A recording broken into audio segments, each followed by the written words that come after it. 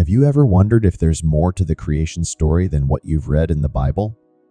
What if I told you there's a version that was banned from the Bible, and it suggests something shocking, that Satan may have had a hand in the creation of Earth?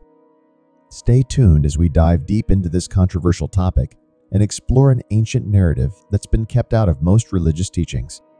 This is the story that the church didn't want you to know. Hey, here's something most people don't talk about. Did Satan play a role in creating the earth? I know, it sounds crazy, right? But stay with me, because this question isn't as out there as it seems. We all know Satan as the ultimate villain in the Bible, the great deceiver. But there's this lesser-known idea hidden in ancient Gnostic texts that completely flips the traditional story on its head. Imagine this: the God we read about in the Old Testament, the one who created the world.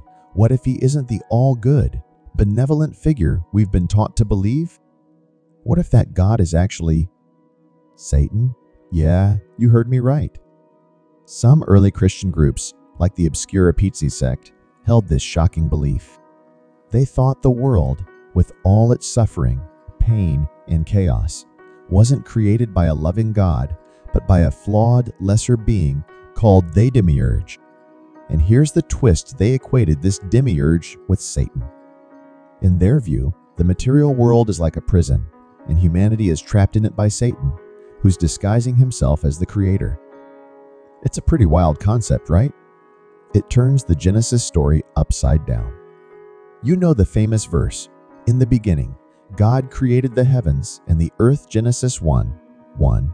Well, what if that God wasn't who we think he was? Now here's a thought. What if the Gnostics were right? What if the one responsible for creating the earth isn't a God of pure goodness, but instead a being that keeps us in the dark, blocking us from seeing the true light? Hold on. Let's take a step back. I'm not saying the Bible directly tells us Satan created the earth. But what if some of those ancient alternate texts offered a completely different take on the creation story, one that didn't make it into the official version we know today? In Gnostic thought, the true God, the one above everything, is a being of pure light, entirely separate from the one who crafted the physical universe. They believed the creation of Earth was flawed from the very beginning. And the one responsible? That's where things get murky. The line between creator and deceiver starts to blur. And here's where things get even wilder. In Job 1:7, Satan is described as roaming the earth. And in Luke 4:6, Satan boldly claims that the kingdoms of the world were given to him. What if he wasn't lying? Could these be clues hiding in plain sight, hinting that Satan has a much bigger role in this world than we've been led to believe? It really makes you think, doesn't it? Could the earth have been designed by someone or something other than the God we've been taught to trust? Here's a thought. What if the earth was designed to be imperfect, full of suffering and hardship, by a creator with a hidden agenda? Could the God in Genesis actually be playing both roles, the creator and the adversary? In this view, Satan's rebellion might not be about defying God, but about revealing the flawed nature of the world he helped create. So why have we never heard these stories? Why don't we see any mention of Satan creating the earth or these alternative narratives in the Bible we know today? Well, here's where things get a little uncomfortable. Control. The early church wasn't just focused on spreading the gospel, they were also very concerned with maintaining authority. And when you're in control of shaping an entire religion, you have to decide which ideas get included and which get buried. You've probably heard of the councils of Nicaea and Chalcedon, right?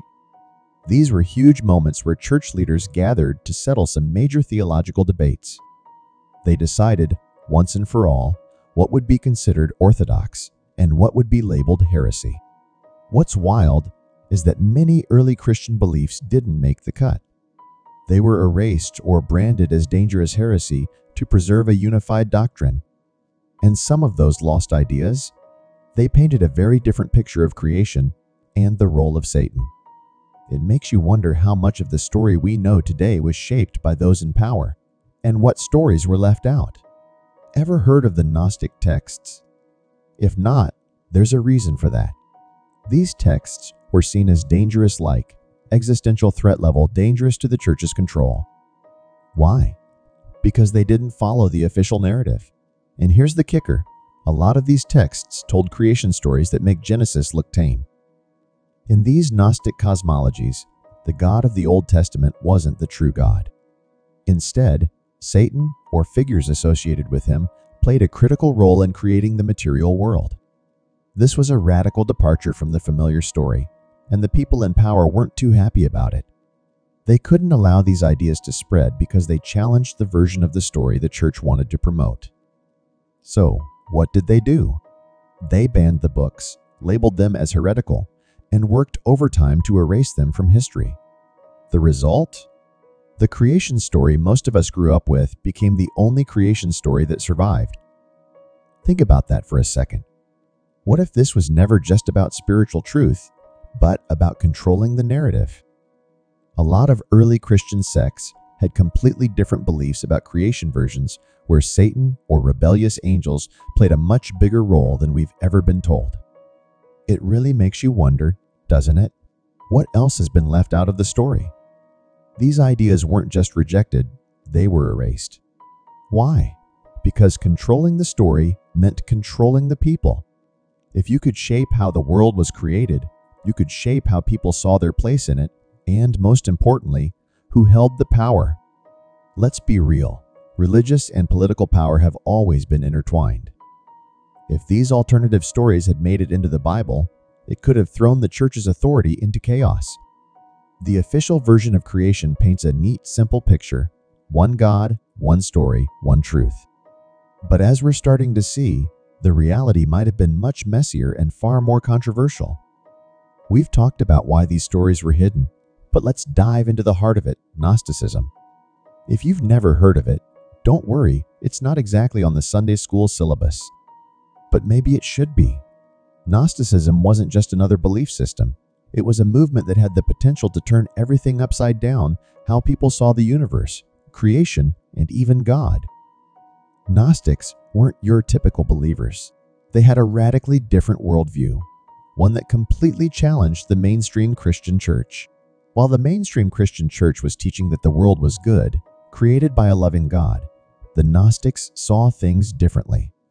They looked at the world full of disease, suffering, and death and thought, wait a second, this can't be the work of a perfect creator. To the Gnostics, the physical world wasn't a paradise, but a prison. And the being who made it, not exactly the God we've been taught to believe in. Instead, they believed in a higher, unknowable God, a pure source of light and goodness. But the creator of the material world? That's where things get strange. In their view, the world was created by a lower, flawed being they called the demiurge. And here's where it gets really spicy. The demiurge was often identified with the God of the Old Testament, the same one who said, "Let there be light." But in Gnostic thought, this so-called God wasn't benevolent at all. He was more like a cosmic jailer, keeping humanity trapped in ignorance. And who was helping him keep the world under control? None other than Satan, or at least a figure resembling what we think of as Satan. In Gnostic texts, like the Apocryphon of John, the demiurge is described as arrogant, ignorant, and downright malevolent. He believes he's the only God, but the Gnostics saw him as a pretender, a deceiver who created the world to entrap souls in a flawed, material existence. It's a radical twist on the creation story, one where the world itself is a trap, and the God we've been taught to revere is, in fact, the jailer. The Gnostics believed they had the key to escaping the world's deception, secret knowledge, or gnosis. They thought that only by gaining this hidden wisdom could people truly understand their divine origins and break free from the endless cycle of suffering and death. To them, Gnosticism wasn't just a different take on Christianity, it was a total rejection of the legitimacy of the physical world. They saw it all as a cosmic scam, and they weren't afraid to say it. That's why the church saw them as such a massive threat. Gnosticism wasn't just a personal belief system, it was a full-on revolt against the very reality that mainstream Christianity was promoting. If the physical world was a prison and the creator a fraud, what did that mean for everything the church stood for?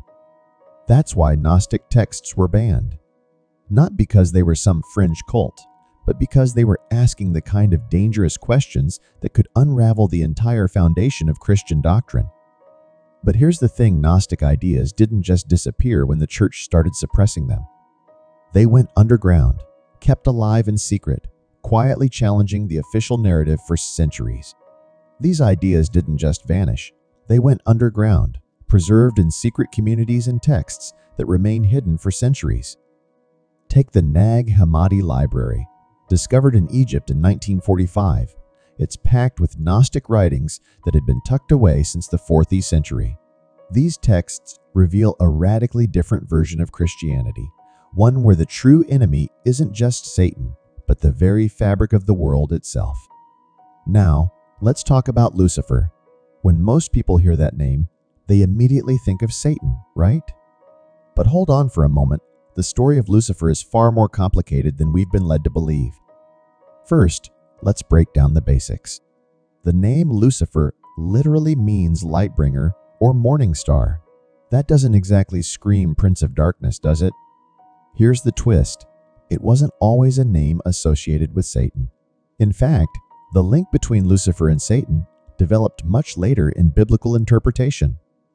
The term Lucifer appears in Isaiah 14:12, where it describes the fall of a morning star. However, the context of that passage actually refers to a Babylonian king. So where does this idea that Lucifer equals Satan come from?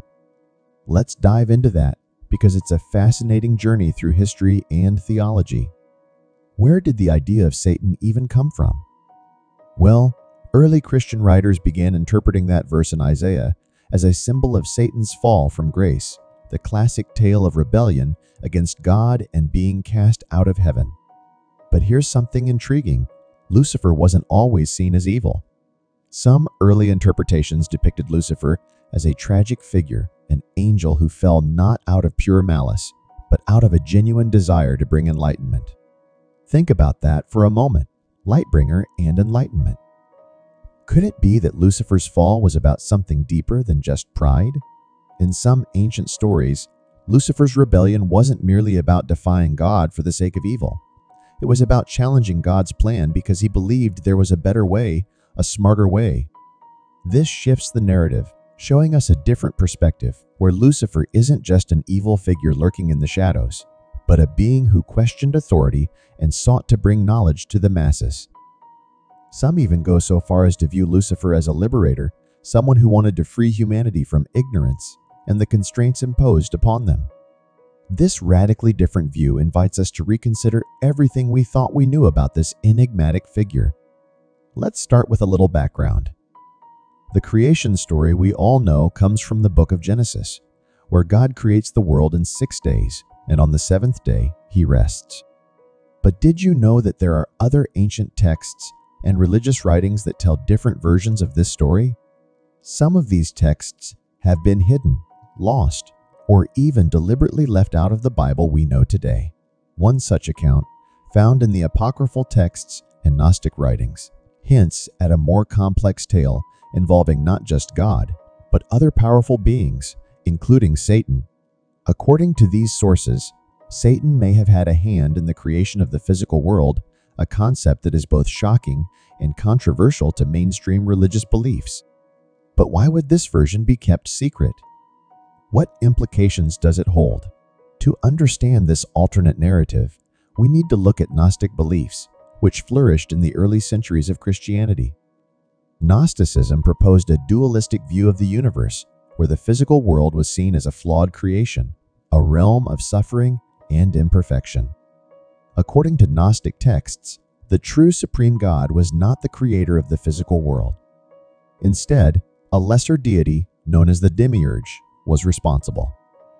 Some Gnostic sects even identified this demiurge with figures like Satan or Lucifer, suggesting that the physical world was created not out of divine love, but as a trap to imprison souls. This narrative directly contradicts the idea of a benevolent God creating a perfect world, which is why it was deemed heretical and suppressed by early church leaders. Over time, several religious texts that offered alternative views of creation were either banned or labeled as heretical. Some of these include the Gospel of Judas, the Apocalypse of Adam, and the Secret Book of John. These writings were often destroyed or hidden away, but a few copies survived. The Gospel of Judas, for instance, presents Judas not as a traitor, but as someone who understood Jesus' secret teachings. It also hints at a complex universe where different entities, not just the God of the Bible, play a role in creation. The Secret Book of John explicitly describes a figure called Yaldabaoth, a distorted and malevolent being who creates the material world. This being is often associated with Satan, reinforcing the idea that our world is not the work of a kind and loving God, but of a flawed and deceitful power. You might be wondering, why was this story excluded from the Bible? The early church played a critical role in determining which texts were included in the official canon. Anything that didn't align with their teachings was labeled as heresy. The notion that Satan, or a being like him, was responsible for creating the earth contradicted the image of a perfect, all-powerful God, which the church wanted to uphold. Accepting this alternative narrative would imply that our world is inherently flawed, and that there is a power struggle between the true divine and the creator of the physical realm. This was too radical and potentially destabilizing for the early Christian community, so these texts were cast aside, and the concept of a singular benevolent creator became the official doctrine. If we entertain the possibility that there's some truth to this banned creation story, it opens up a Pandora's box of questions. Could it be that the physical world we live in is a flawed construct, not created out of divine love, but as a sort of cosmic prison? This idea challenges the core of many religious beliefs and forces us to rethink the nature of good and evil. It also raises the question of why knowledge of this alternate creation story was hidden for so long. Is it because the truth would grant too much power to the people, or because it would unravel the foundations of organized religion? While we may never have definitive answers, exploring these hidden narratives gives us a deeper understanding of ancient beliefs and the struggles for power, knowledge, and truth that shaped our world. Welcome to Blessovia Science TV, where we take you on an exhilarating journey through the cosmos and unravel the mysteries of science. We are excited to offer you the opportunity to become a valued member of our ever-growing community of cosmic enthusiasts and knowledge seekers.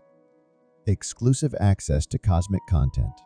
As a member of Blessovia Science TV, you will gain exclusive access to a treasure trove of cosmic content, including documentaries, interviews with leading scientists, space missions updates, and awe-inspiring visualizations of the universe, live Q, and sessions with experts. Your membership will grant you the chance to participate in live Q and sessions with renowned scientists, astronomers, and space explorers. Get your burning questions answered by those who push the boundaries of human knowledge. Embark on a journey that spans the cosmos and join us in unraveling the secrets of the universe. Become a Blessovia Science TV member today, and together we will reach for the stars. Thanks for watching. Subscribe, like, and share. Don't forget to leave your comment.